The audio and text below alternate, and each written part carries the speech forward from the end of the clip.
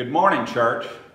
My name is Ian Garnett, and I would like to welcome you and thank you for joining our service today. Before we start, we ask that you turn off any electronic equipment or anything that might disrupt you during this time of worship.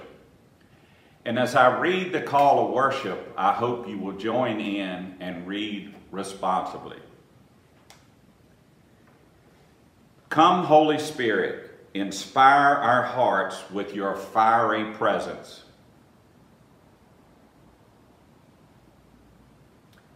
Come, Holy Spirit, energize our lives to work for God.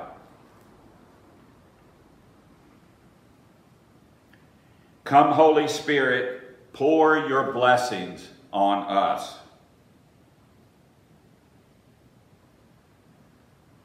Amen.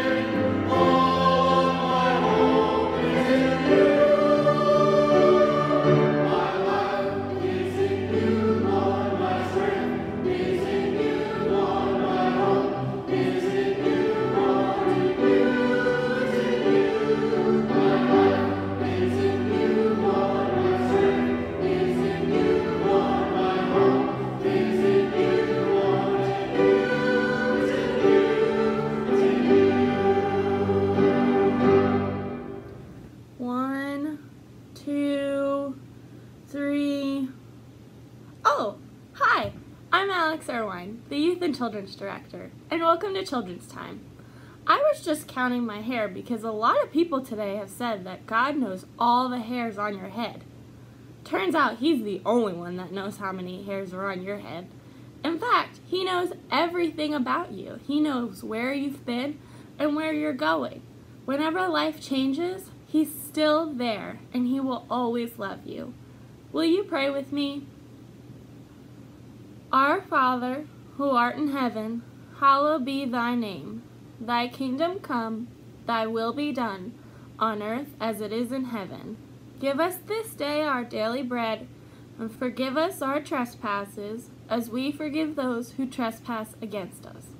And lead us not into temptation, but deliver us from evil. For thine is the kingdom, the power, and the glory forever. Amen.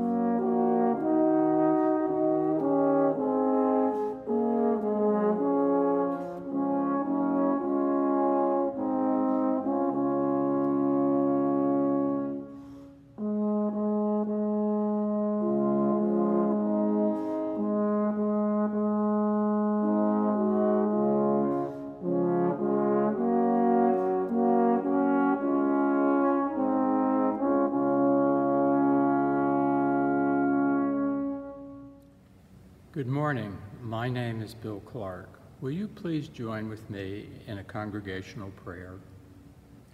We aren't ready, Lord.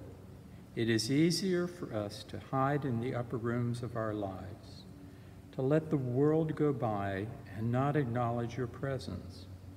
but you have challenged us to come alive again with your love and words of healing mercy. Forgive our hesitant witness and our complacent gifts. Heal our fears and our wounds. Help us to be agents of healing for hope for others.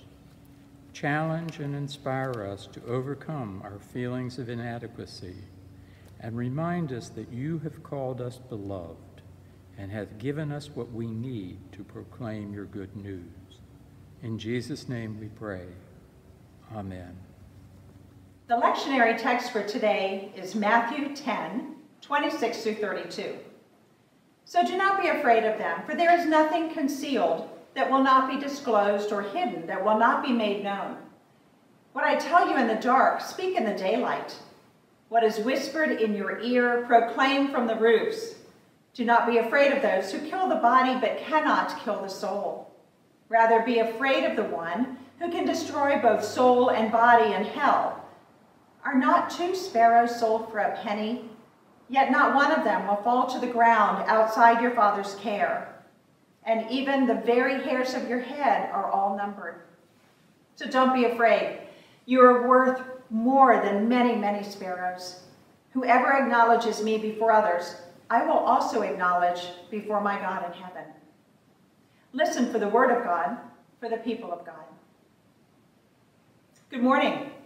Many of you know me, but for those who might not, my name is Carolyn McGee, and I've had the privilege of attending First United Methodist Church, Charlottesville, for 32 years. I have worked and worshiped with 6 pastors and actually lived to tell about several large and small renovations and many other changes that have taken place in and around this church. I guess if you're a Methodist, you can always count on change. Today, we will celebrate and honor those in our church family that, whether they like it or not, will facilitate change as they grow, mature, and take steps forward into life. A while back, I brought a message to the students at the Covenant School about butterflies. You see, there's a belief that the flap of a butterfly's wings in the Amazon can cause a tornado in Texas. Now, is this true? Probably not. But the idea that every individual can be an impact on others in what might seem like small and insignificant ways is pretty intriguing. Just a few weeks ago, a very special event happened right here outside of this building. We had a drive-through graduation recognition for 12 of our preschool students. The balloons, posters, well wishes, and happy tears signified this important occasion in the lives of these little ones and their families. As we watched together this remembrance of the past year, as different as it was, think of how every little life that you see on your screen will have the chance to bring positive change into our world. Marvel at how each child will bring their gifts and their talents together to bring change to their corner of the world. Will you watch with me now? Good morning, church. My name is Kelly Henning, and I'm the preschool director at FUMP. This last week of May, we were able to honor and celebrate our 12 graduates of the FUMP preschool program. It wasn't the way that we were used to celebrating them, but we were able to honor them in a drive-by graduation ceremony. Please enjoy this little video of how we celebrated them. A preschool goodbye. Sticky fingers, freckled noses, head, shoulders, knees and toeses, shapes and colors, ABCs, taking turns and 1, 2, 3s, toothless smiles, hugs and giggles, circle time and lots of wiggles, wooden blocks and dress-up clothes, learning how a flower grows, milk and cookies, first-time friend, thinking days like these won't end, preschool done before you know it, no one sadder than this poet. Like a butterfly, time has flown, you have learned and you have grown. Tiny chairs give way to desks, book reports, and spelling tests. So take off now, spread your wings, soar to new heights, learn new things. Just remember, as you do, We're all very proud of you. Congratulations, FUMP Class of 2020. Now may the Lord bless you and keep you. The Lord make his face shine on you and be gracious to you. The Lord turn his face toward you and give you peace.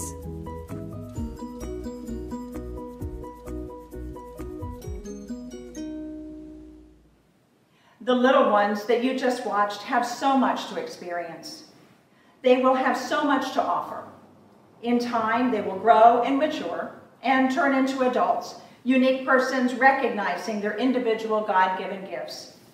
Hopefully, with our prayers, our support, our encouragement, and the foundation that they have received here at First United Methodist, they will begin to tentatively flap their wings and then in turn bring a tsunami of change in our world. As parents, aunts, uncles, grandparents, and friends, we know that time is fleeting. Time goes by in the blink of an eye. In an instant, these sweet preschoolers will be donning a graduation gown and a mortarboard and then receive a diploma from high school, university, or graduate school. They will have worked hard to get there, and they will deserve our praise and congratulations. They will have morphed from the little bird or butterfly flapping its tiny wings to a beautiful creature, one that is poised to take flight, with the knowledge that they are a unique and valuable individual, with gifts which might be invisible to the eye right now, but will, with confidence, facilitate change in the future. Please watch with me this tribute video put together by our youth director, Alex Irvine. It details some of the exciting things that are going on in the lives of our graduating youth and what this fall will look like for them.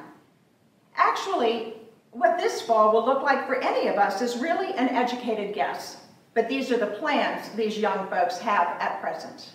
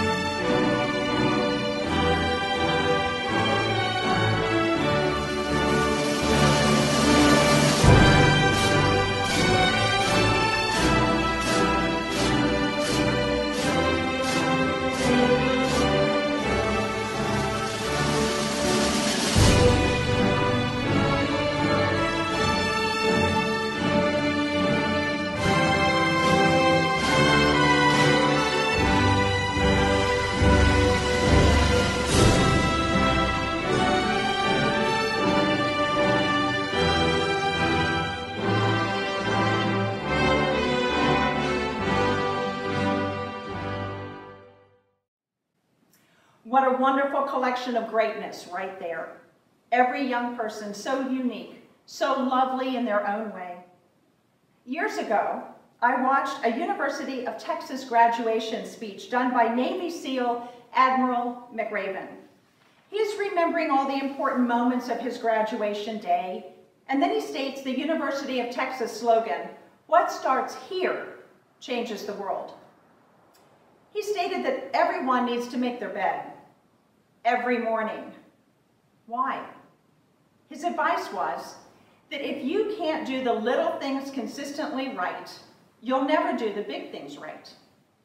I remember it as a defining moment. It was such great advice. You see, I make my bed every day, but it's because no matter how bad my day might be, I will still come home to a made bed, and that seems to make me think that tomorrow will be a new day, and that it will have the possibility to be a better day. He said, if you want to change the world, start off by making your bed. It is great advice. So right now, listen to some advice from some folks here at First United Methodist that some of these graduates have grown up with, folks who have loved them into their next phase of their life. Listen with me now to their advice.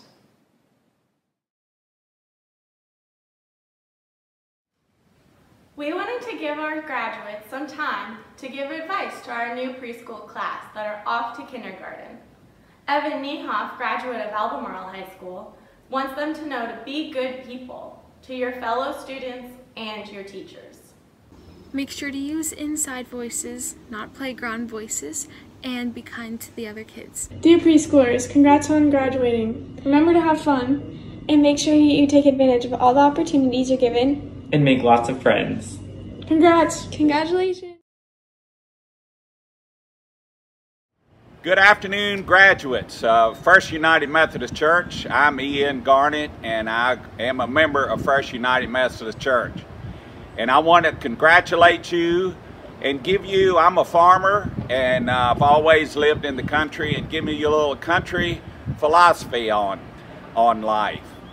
I was always taught when you go into a new field that even though everything seems to be going fine, you might step in that cow pile.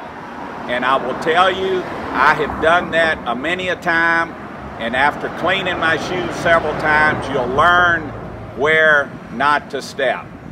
But on a serious note, I want each and every one of you to know that this is a new venture in your life. Good luck.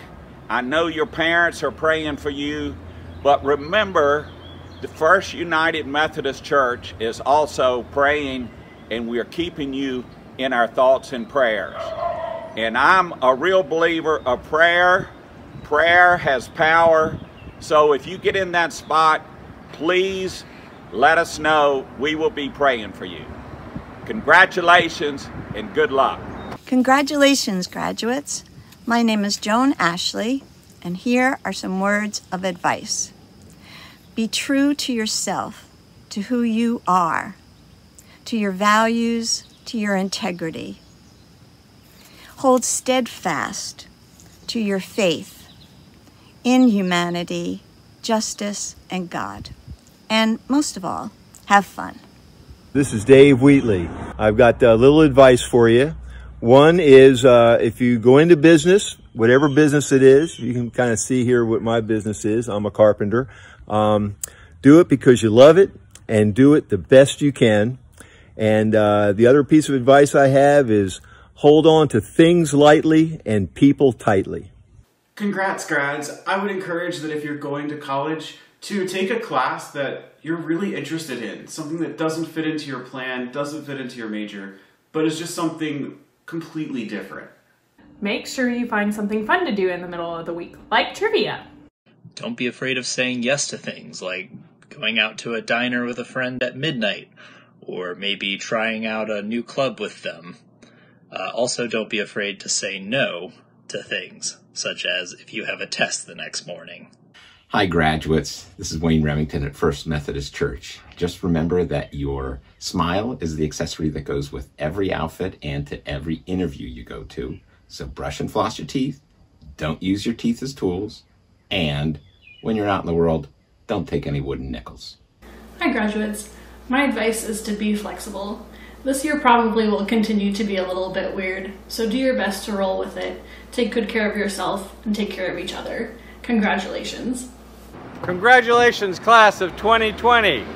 As your pastor, I want to tell you that God will always be with you, and you will always have your church family loving and supporting and praying for you. I will tell you that when I graduated from high school, the advice we always got was wear a seatbelt, because the seatbelts weren't in vogue back then. Now the advice to you, wear a mask. And there you go.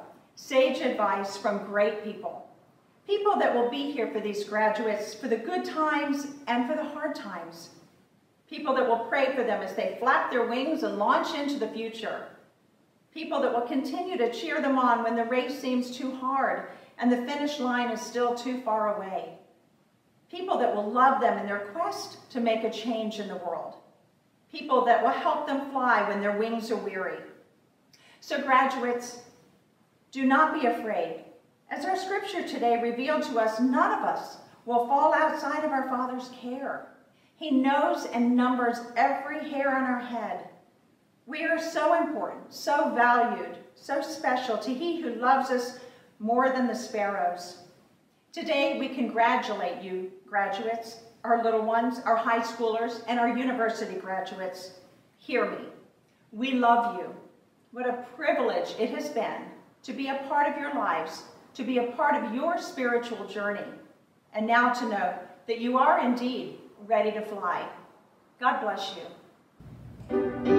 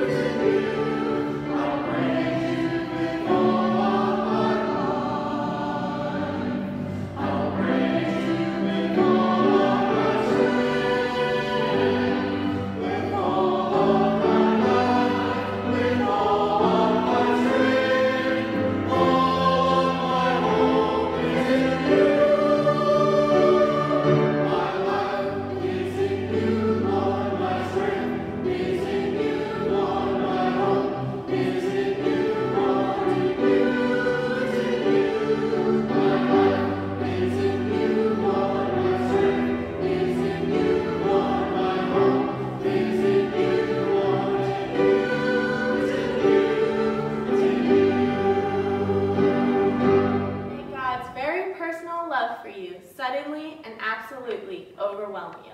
May you feel the reality of his grace and kindness and deeply feel his presence in every step you take from this day forward. May the Lord bless you and keep you. May the Lord shine his face upon you and give you peace. Now go and be the change you want to see in the world. Amen. Amen.